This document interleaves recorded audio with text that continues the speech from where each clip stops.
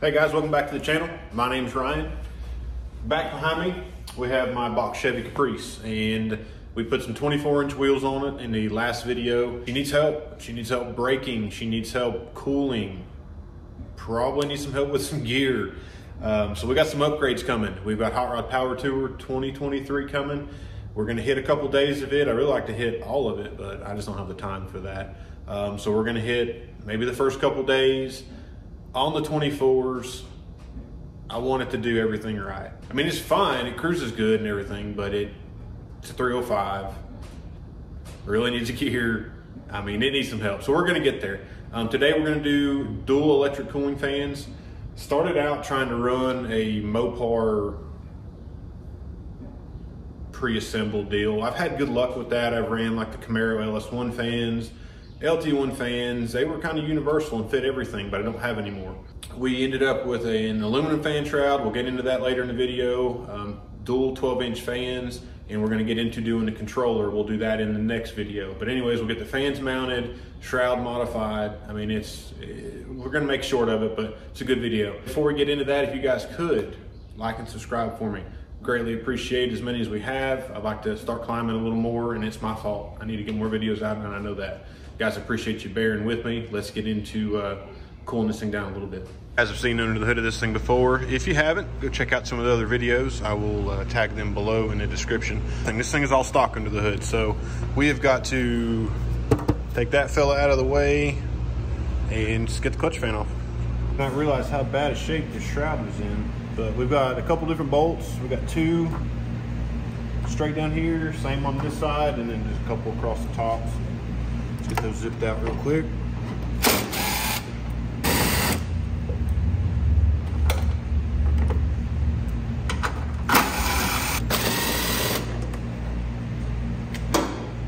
This might be a little tricky. Nah.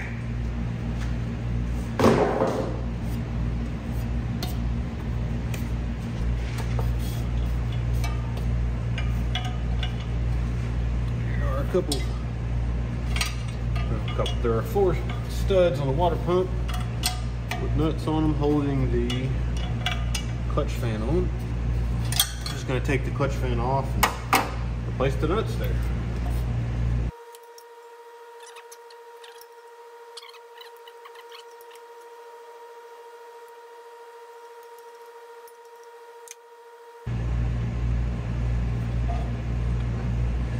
There's that. So we can't do just the nuts back on it. There's a shoulder on the stud, so we'll get some washers for that. The shroud is out. So we got the fan off and the new fasteners. The shroud, barely see it there, the lighting anyways, is an integral part of the radiator mounting.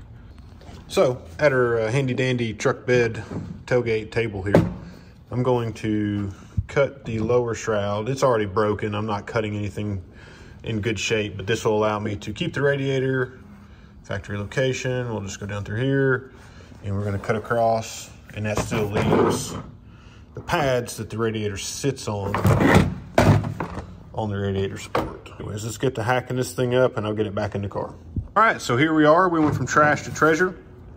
Basically, we cut the fan shroud bell off of the bottom fan shroud, and now we're just using it basically to hold the radiator. Well guys, we are at a stopping point. I've spent a couple minutes, closer to about an hour and a half, trying to figure out how I could attach this factory plastic setup to the factory, well not factory, but the aftermarket radiator that's in the car. And it's not worth the time. So what we've done is we've ended up with this from Summit. This is a Frostbite performance unit. Never heard of them before. It's a really nicely made setup. I tried a couple local places. Nobody wants to work bending metal, sheet metal. I don't blame them because I don't want to do it either. This is about $70 shipped to my door. It fits the aluminum replacement radiator quite well. I've had to drill a couple holes. We'll get into that. It does hold 2 12-inch fans, which is going to be plenty for this car.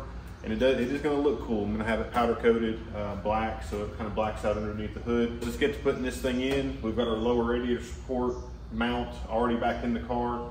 Basically, we've got a screw down there in the lower support for the fins, I guess. Same screw over here. We're gonna do the same thing across the top there. Line those up on that lower bolt hole. A little bit of clamping force, and we'll drill some holes.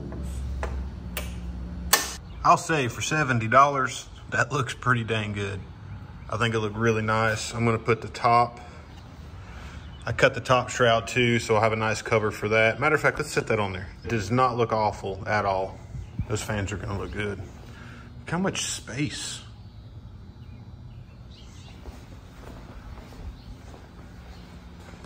Yeah, that looks really nice.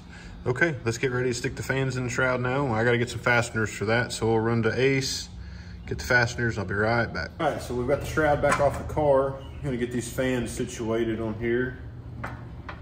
Try to center up, square them up best we can.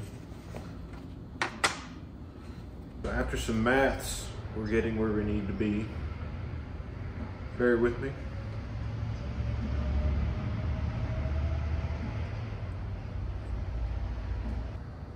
Beautiful.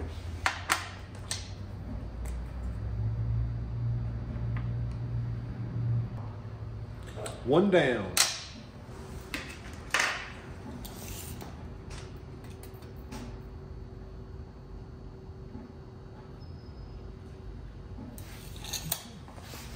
Easy enough.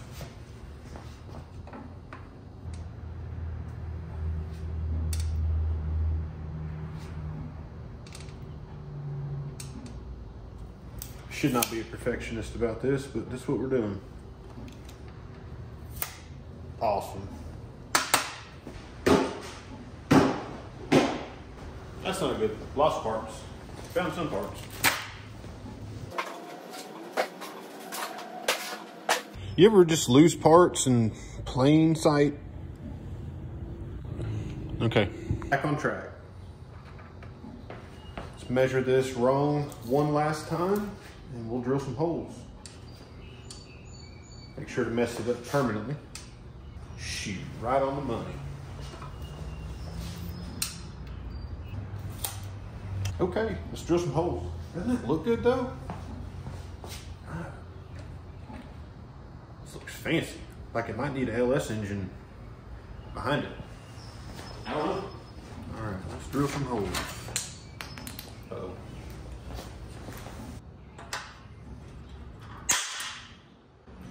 Yeah, it was loud, sorry about that. I got that.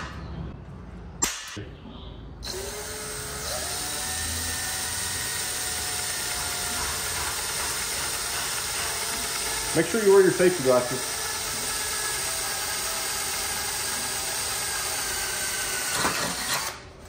Now that I talk trash, you better get mine.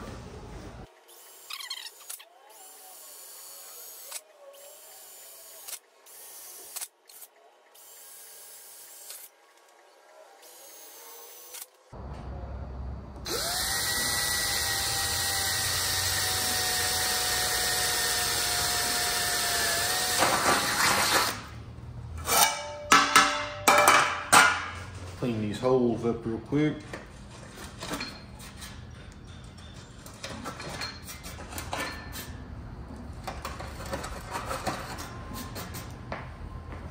This one.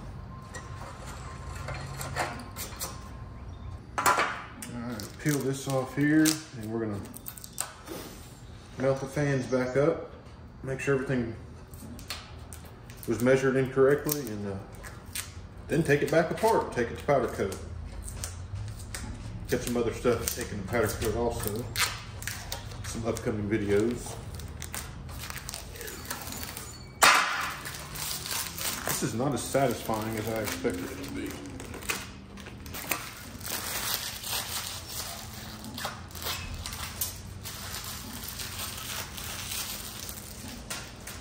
It's kind of a pre-assembly. I'm not going to Loctite anything. I'll Loctite it when I final assembly on everything here.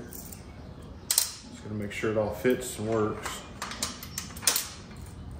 All right, guys, so we're really gonna clasp this thing up. We got a couple wire clamps here.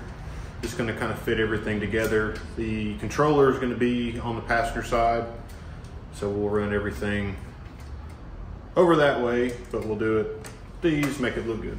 All right, one thing I'd recommend doing before putting all your wiring, situating how you want it, is check how the fans blow based on the wire color. I just have a boost box, a couple wire leads.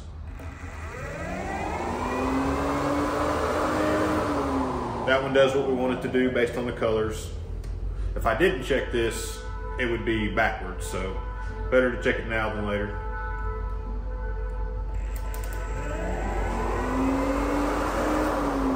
Same with that one. So we're good to go. So we've got our wiring finished up, basically just kind of extended it. We've got about 4 feet of lead here, same for both fans, but that turned out awesome. I am really happy with that. It definitely looks a lot better than what we were gonna try to use. Well, there she is, last time being mocked up. I've got to take it all back apart now and have that shroud powder coated. But man, it turned out good. Look how much room.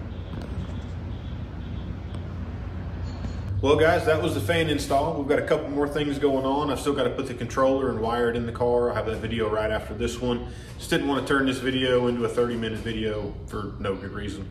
So we'll move over to putting the controller in, and we've got some other stuff coming up for the Hot Rod Power Tour prep, and maybe about 2 more jobs. They're pretty good size, so follow along. If you liked the video, go ahead and hit that like and subscribe for me, please. It helps me out tremendously. And I really want this channel to take off. Any help I can get with that would be awesome. So guys, thanks for watching. Have a good day.